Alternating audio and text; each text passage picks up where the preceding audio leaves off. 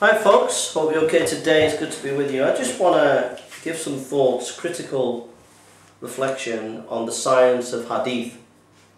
And my name is Jason, and my website is jasonburnspreacher.com, and you can look at me up on Twitter and Facebook. And we're just going to look at this article from Islamic Awareness, and it's on the science of hadith. And I want to make some scholarly reflection on the piece of work here and give you my scholarly reply to some of the comments on this paper on the science of hadith. So let's read it. Quran, Surah 15:9. We have without doubt set down the message, and we will surely guard it from corruption. So here is a doctrine of preservation. Here's the question. If the Quran teaches a doctrine of preservation for the Quran, why on earth didn't God, if he brought the Injil and Torah, have a doctrine of preservation for them?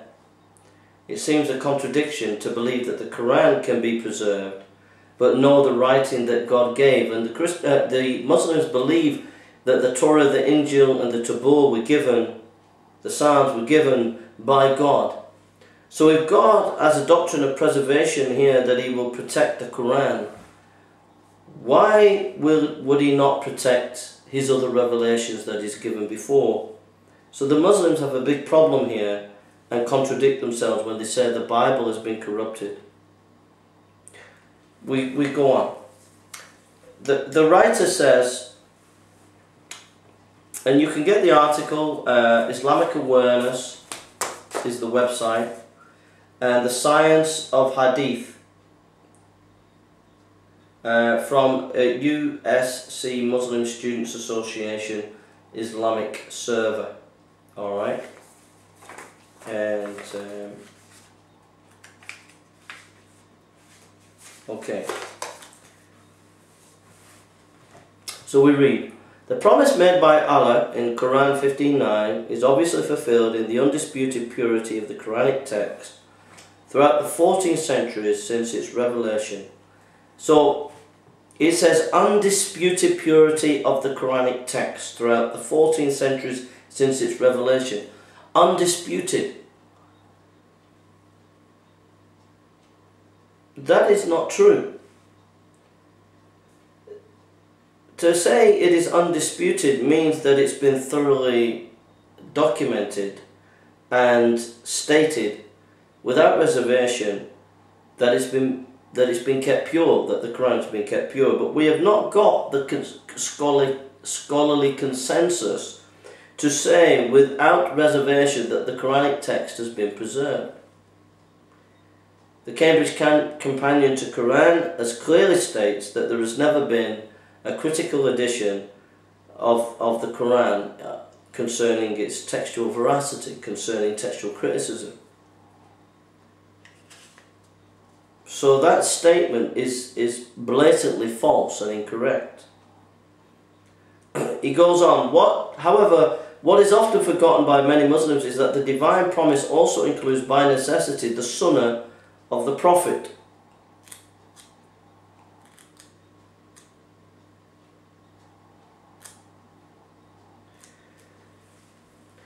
Now that's interesting.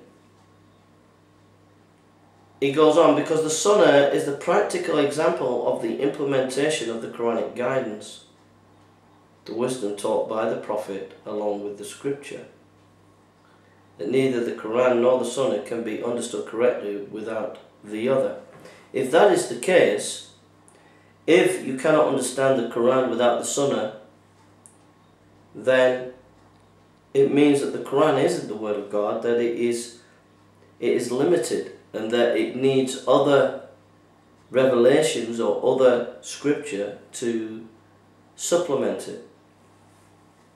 So there is a theological problem about the sufficiency of the Quranic text.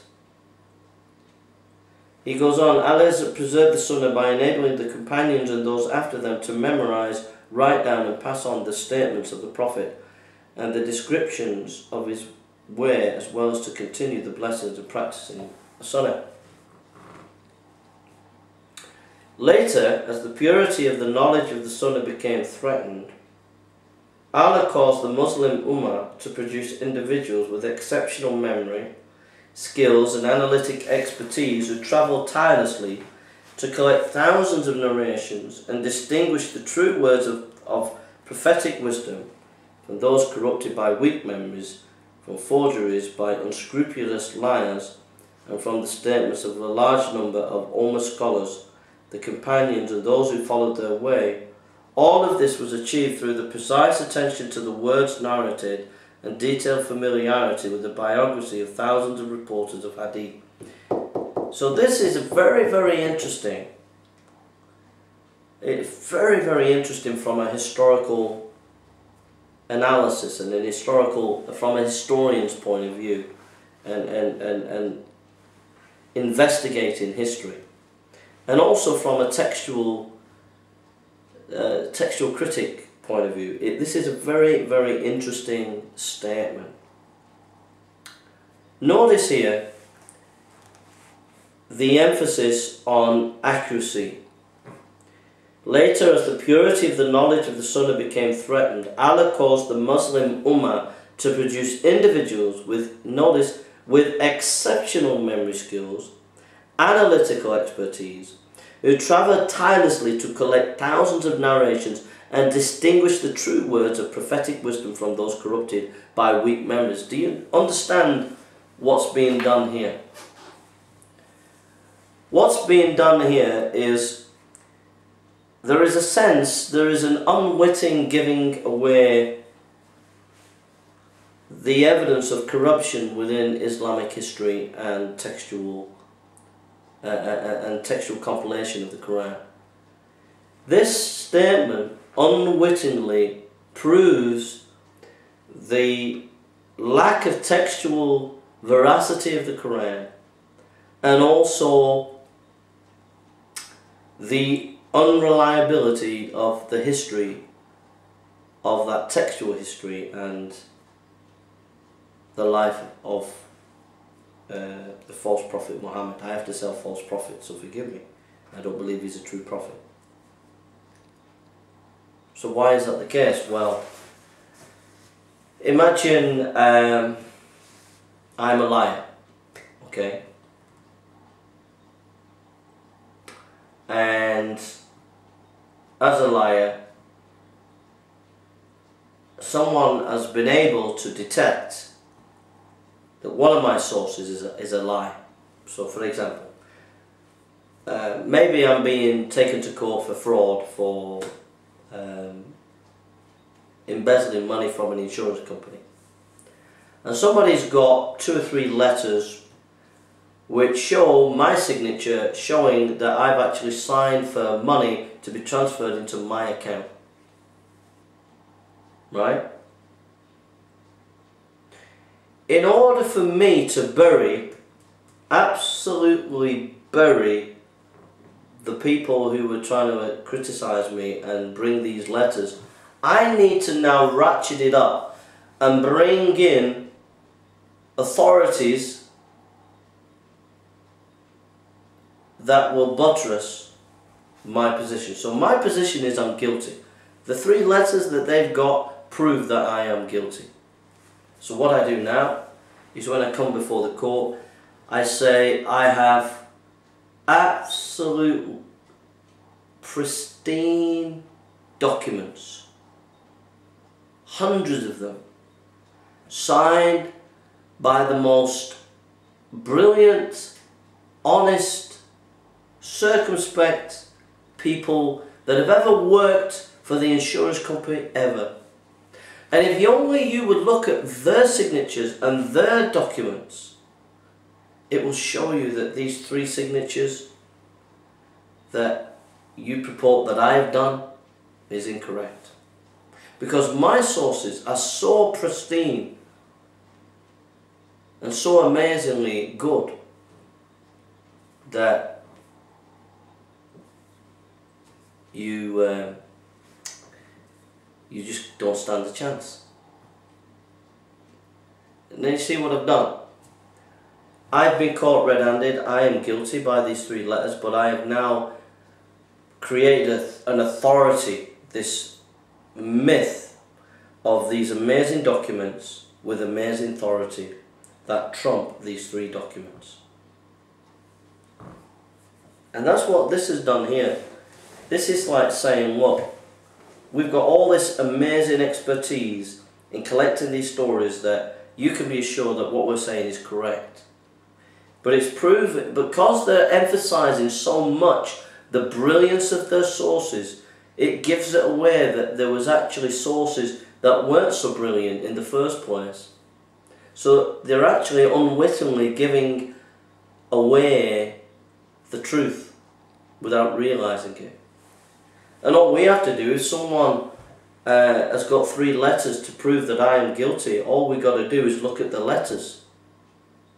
And once we look at the 3 letters and we have the evidence, then we can also look at these false sources that I brought up about clearing my namesake, about all these hundreds of documents that with great authority. All we have to look at is to see that these documents have a false authority, that they're not as clear cut as I'm making out to be. And it's the same here. So for example, when you look at the early sources of the Quran, for example, I think I might have it here, or just check in here.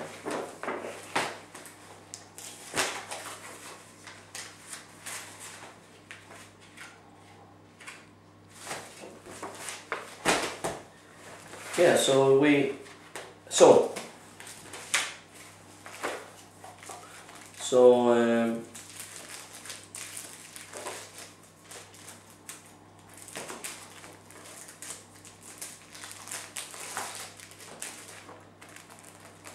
So the early sources about the Quran and the history of Islam, like if you go Sahih Bukhari volume 6, 61, 656, Sahih al-Bukhari volume 6, 61, 513, Sunan Abu Dawud BK3 number 1015, Sahih al-Bukhari volume 6 BK 61, 514, Sahih al-Bukhari volume 6, 61, Sunan al-Tamari 3103. You look at all these sources,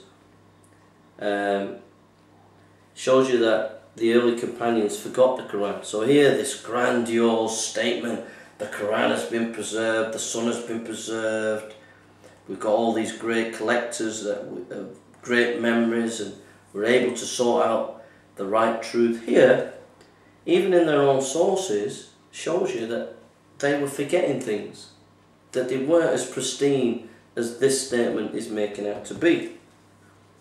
Then if you look at al-Bukhari volume 660, 468, Sahih al-Bukhari volume 660, 467, Sahih Muslim 799, 802, Sahih al-Bukhari volume 6, BK 61, 527.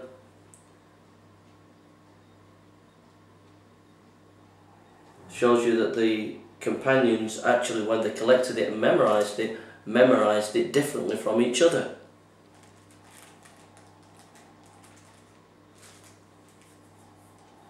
And then if you look at the famous librarian Al-Nidam in the year 375 HE to 987 AD listed a whole series of books dealing with these different collections and the differences between them.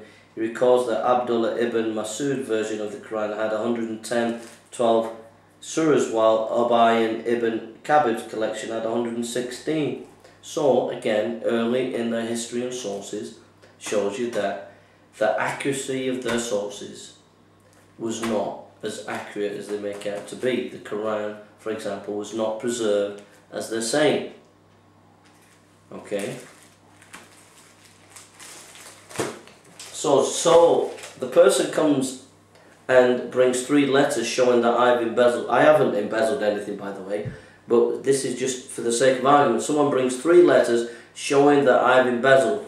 What we've done here, we've showed you, and so that would attack my integrity and show me that I'm guilty. What we've seen here is the early sources of Islam show that the accuracy of the historical recording and textual criticism is not as accurate as they make out to be, so they're guilty, right?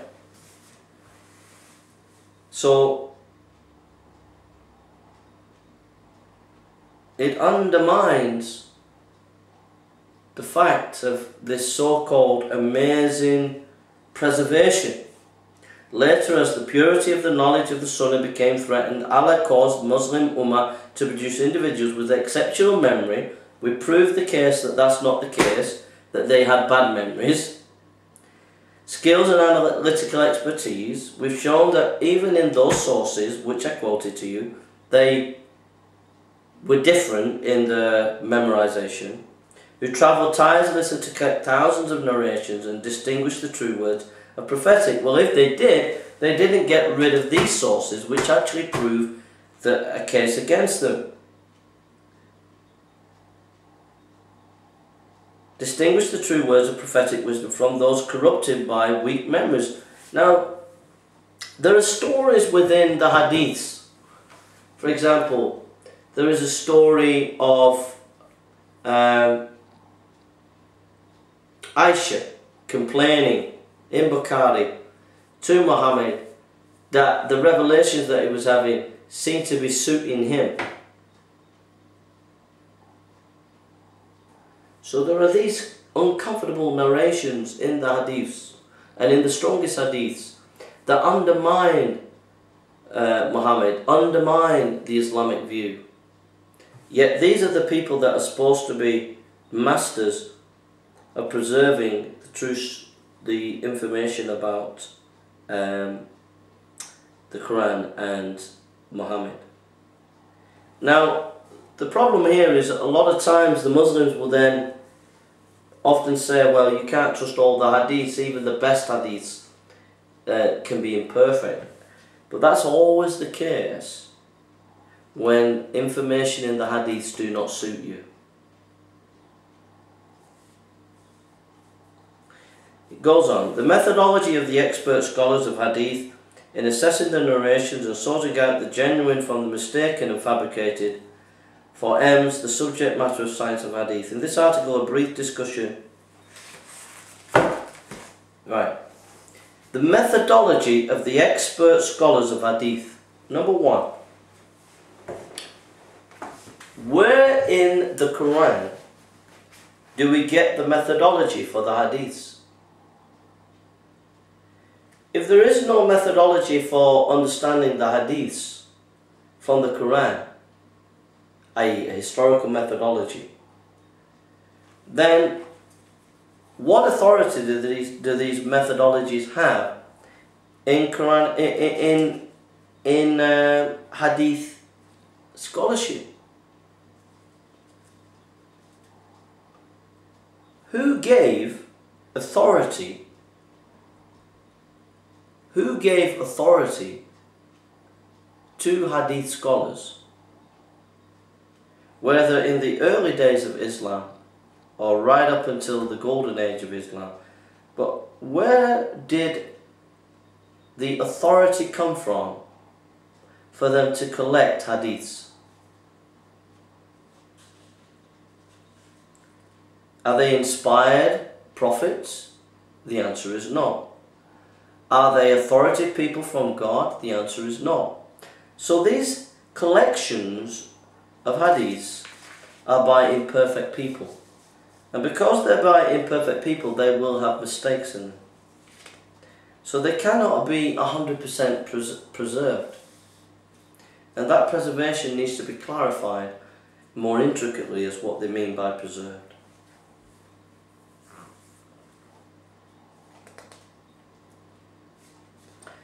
A hadith is composed of 3 parts. The 3 parts are chain of report. Excuse me. A chain of reporters. Mayan, I think. Matan, text, and taraf. Matan, text, inside chain of reporters, and taraf, the part of the beginning of sentence of the text.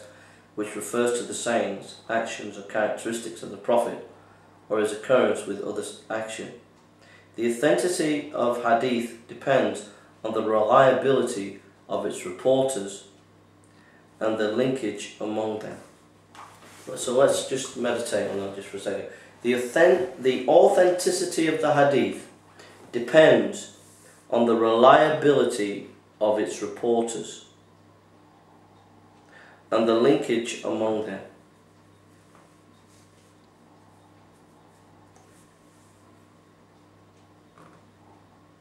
Excuse me.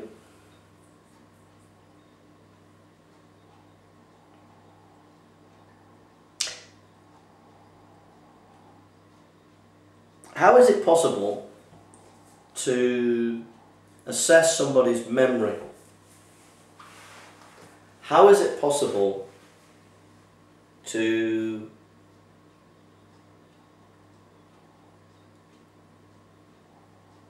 assess the human ability to pass information on in antiquity?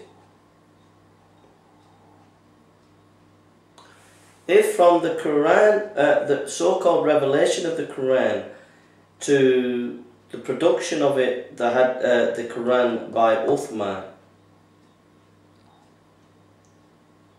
in the space in between, who gave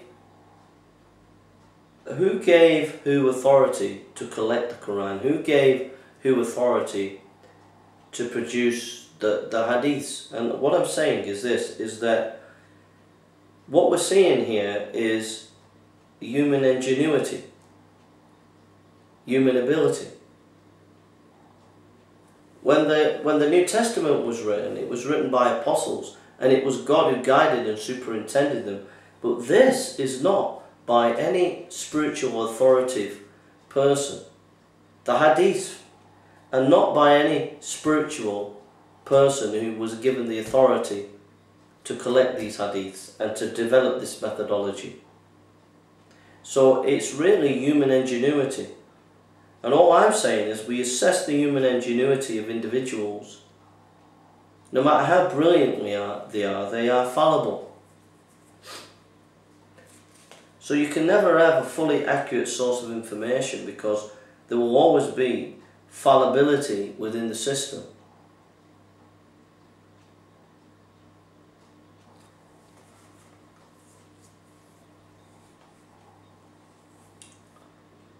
Because the foundation of the system was just human ingenuity.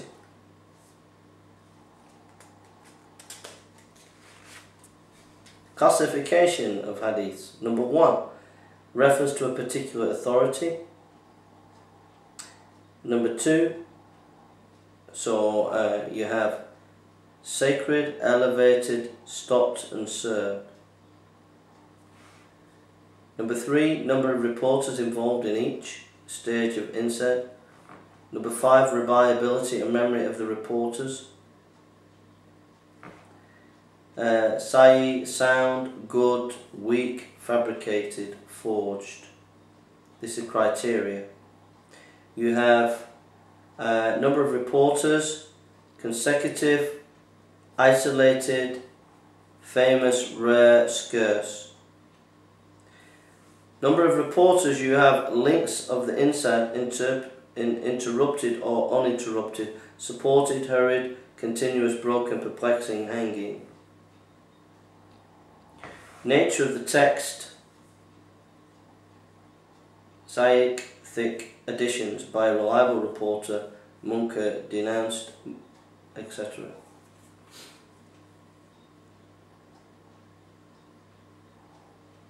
A couple of things that come to point with this system. I'll just show you the system.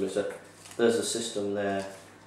They've got a list of the science of how they do hadiths and some observations that come to mind here.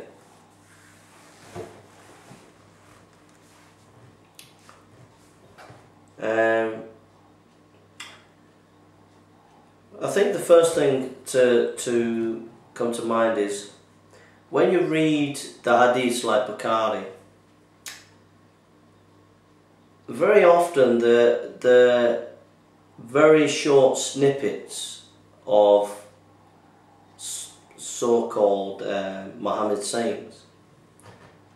So what you find is the material that has been collected has been shaped. That's the first thing.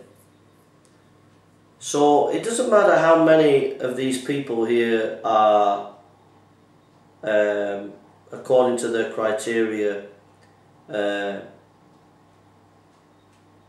have a good pedigree where they're connected to the right people or whatever. They might have the right memory or whatever. Or the fact of the matter is, the nature of the hadiths have been doctored, have been changed, because the material that is given is very often in a particular shape and a particular form. In order for the material to be collected and collated. So for example, I might have 80 stories from the Bible, say, varying lengths. A story from the Gospels, and stories from Paul's epistles, and stories from the Old Testament, Daniel. And I might have all these collection of stories, but what I do is I reduce every one of the stories, big chapters, long chapters, I reduce them all to just a few words and to a particular style and a particular way of reading, so that when I get all the chain of these statements, they're all generally very similar, and so then I can collect them and put them in one category.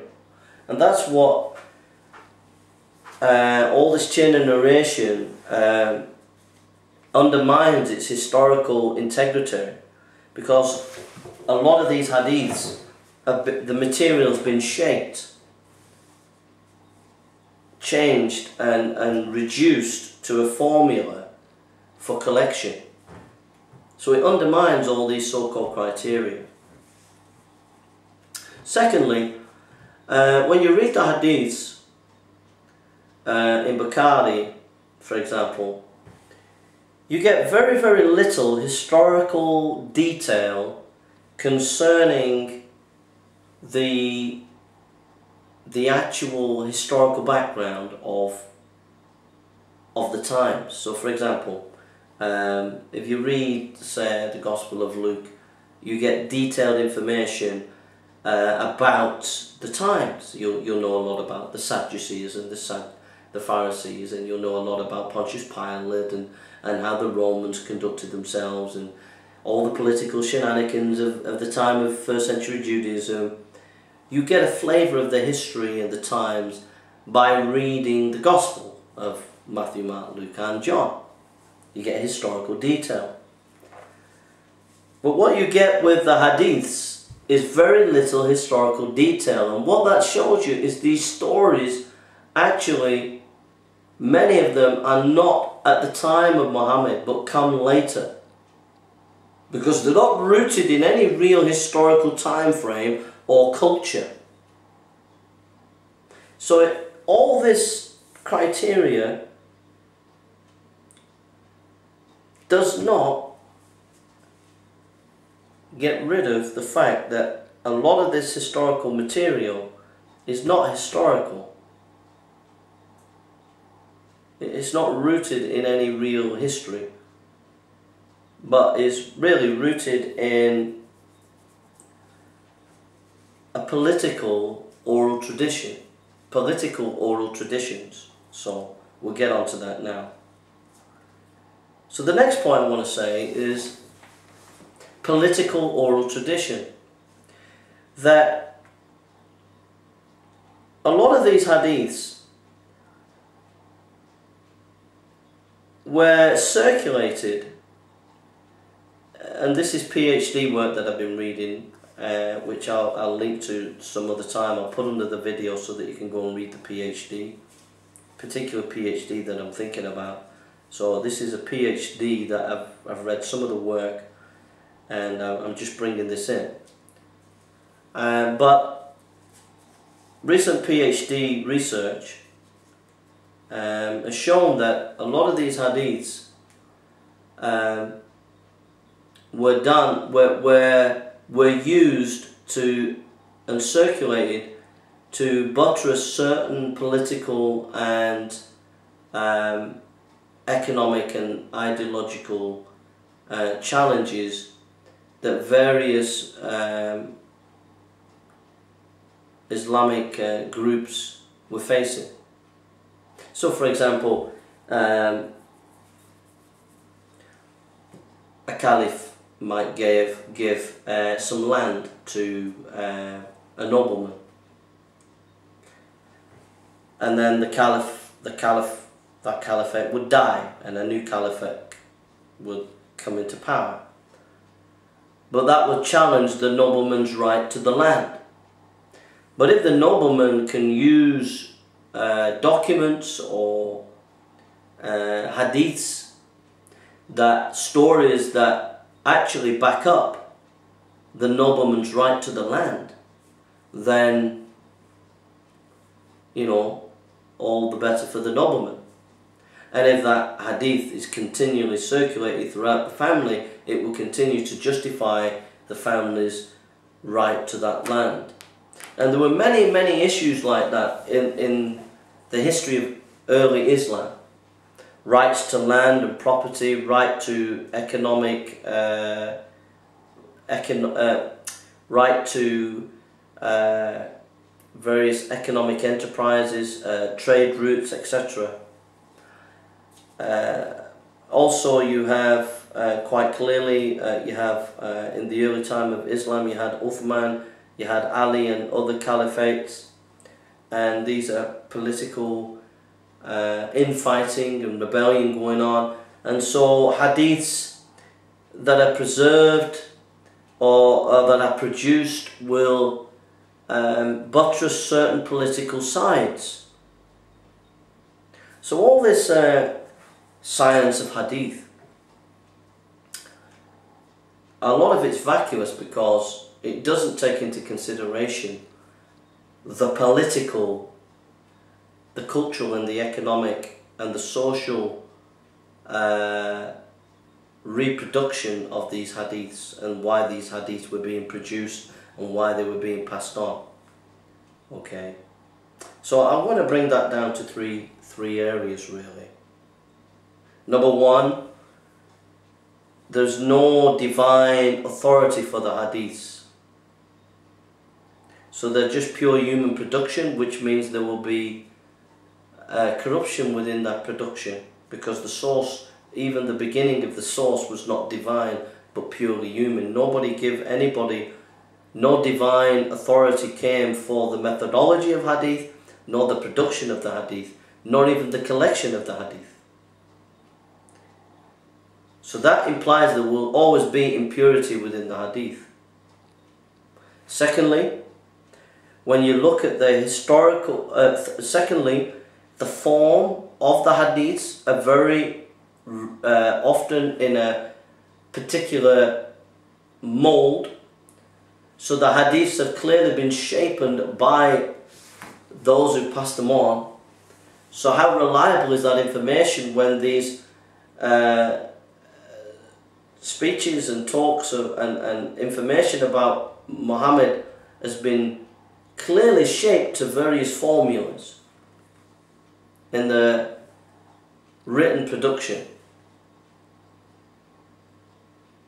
Thirdly, the historical there is very little historical background information to hadiths, individual hadiths. You find words by Muhammad, Prophet Muhammad or false Prophet Muhammad, and in those words you'll find very little historical information or background behind those words, showing you those words are actually not rooted in any history. And then finally, fourthly, a lot of these hadiths are political, socio-political productions used to buttress certain political, social and economic agendas, and that's why they're preserved and passed on, or even produced. So all those four issues undermine a lot of this science of hadith.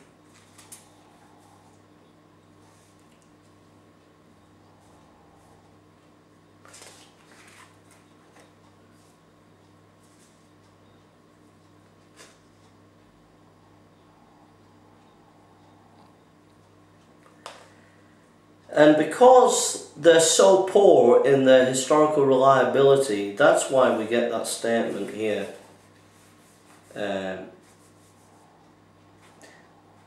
Later, as the purity of the knowledge of the Sunnah become threatened, Allah caused the Muslim Ummah to produce individuals with exceptional memory skills and analytical expertise, who travelled tirelessly to collect thousands of narrations and distinguish the true words of the prophetic wisdom of those corrupted by weak memories, etc. That's why they're making such a big deal of the science of hadith, when in reality it's so full of mythological, sociological, economic and political agendas that much of it is unreliable, and much of it actually proves the opposite of what they're trying to say.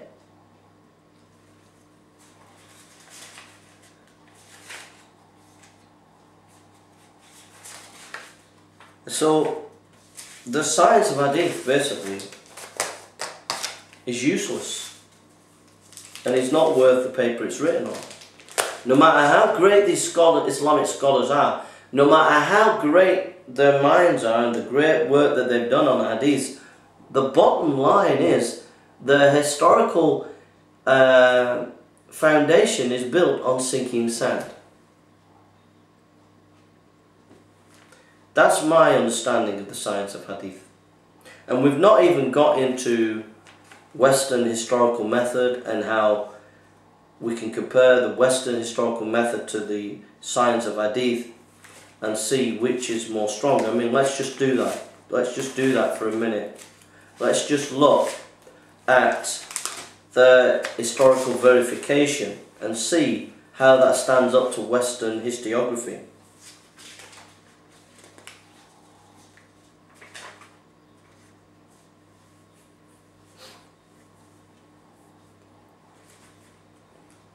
So let's just read a little bit, and then I'll bring in Western historiography, Western ways of doing history with this science of hadith. According to the reference of particular authority, there are 4 types of hadith that can be defined. Divine, a revelation from Allah relayed with the words of the Prophet. Marfu, elevated, a narration from the Prophet. I heard the Prophet saying. Mawquf, forgive the Arabic, stopped a narration from companion only where we are commanded to. Maktu served as narration from the successor. So now we have a list. Divine revelation relayed through sayings of the Prophet, companion, successor, successor to the successor, reporter, Bukhari or Muslim. According to the links of Insad, Isnad, interrupted or uninterrupted, 6 categories can be identified. Musnad, supported, a hadith which is reported by a traditionalist based on what he learned from his teacher at a time of life suitable for learning, similarly in turn for each teacher until the Insad reaches a well-known companion who in turn reports from the Prophet.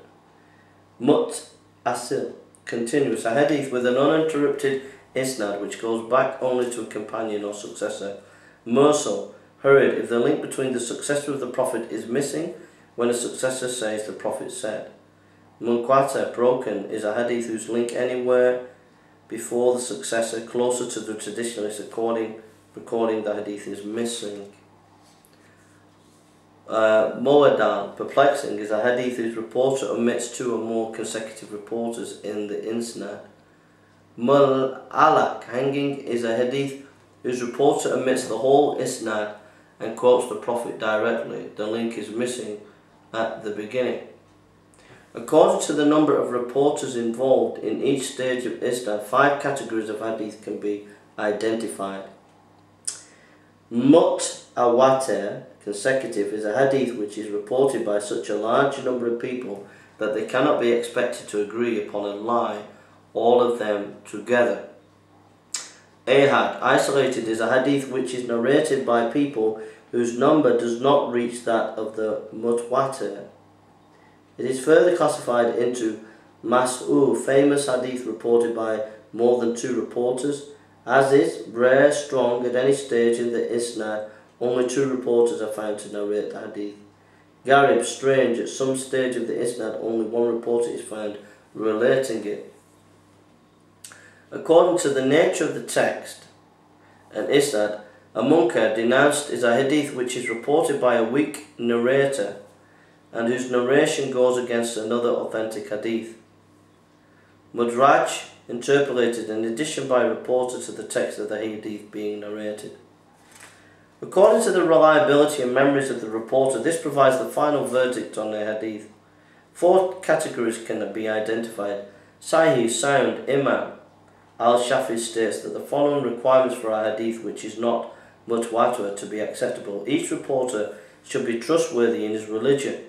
He should be known to be truthful in his narrating, to understand what he narrates, to know how a different expression can alter the meaning, and to report the wording of the hadith verbatim, not only its meaning.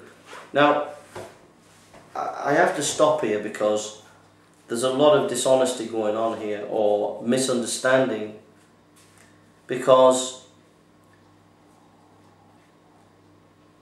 it's given all you read this and it's given the impression that the historical information that's been passed on over the centuries from Muhammad to right through the history is so accurate because we have these brilliant memorizers, we have checks and balances, we have people checking that we can follow the chain going back, and that we have many other sources verifying this, and it's so strong and so powerful that you can rely on this information. But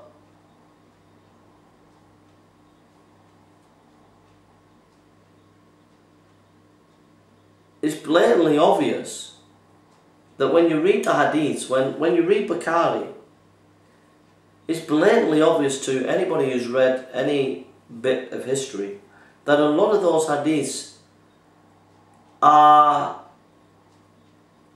classified, structured, produced in a very what can I say, in a very formulaic fashion. In other words, the stories are very often reduced to either pithy sayings or pithy parabolic stories. And again, what that means is these stories may are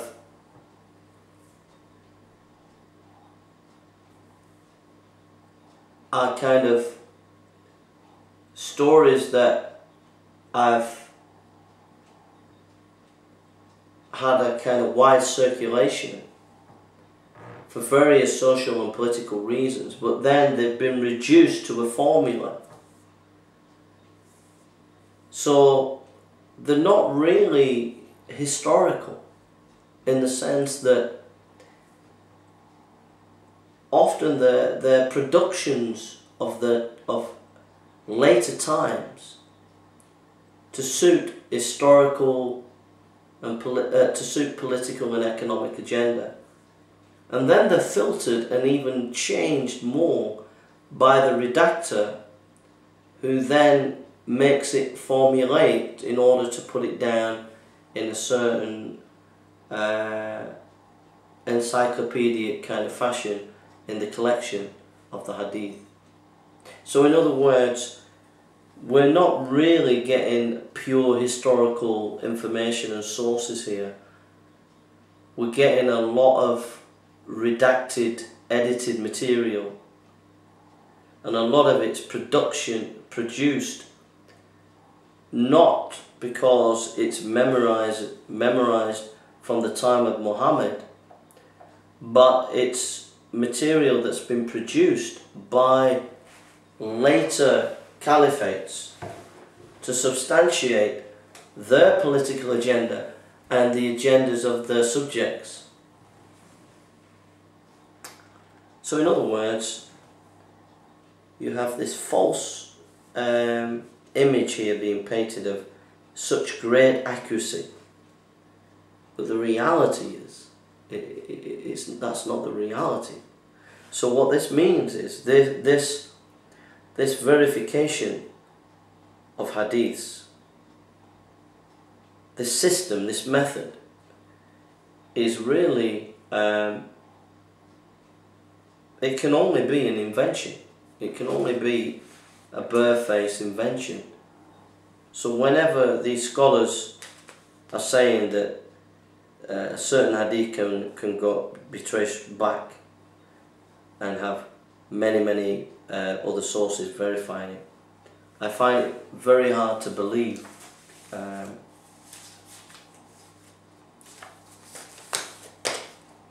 And doesn't ring true to the actual reading of the hadiths themselves. The hadiths give it away.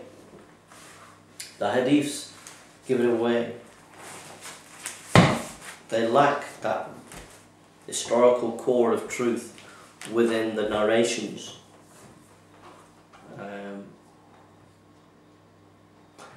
So in terms of Western historiography, notice there's nothing in the science of hadith concerning two aspects: outside testimony,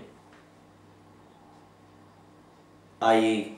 enemy attestation. So Western historiography uses a method called enemy attestation. So there's no enemy attestation there. So this is 100% pure biased history. I mean 100% pure biased. We can't corroborate this from outside sources by enemies. Alright? Number two, there's no historical corroboration here. The emphasis on the importance of archaeology and other historical verification. So for example, the Gospel of John, we can verify many historical facts in the Gospel of John by archaeology, proving that certain things that John says about Jerusalem is correct. So for example, John says there's a pool of Bethesda, and we find a pool of Bethesda in Jerusalem. You notice in this science of hadith there is nothing there that talks about this, or the importance of historical verification in other methods such as archaeology.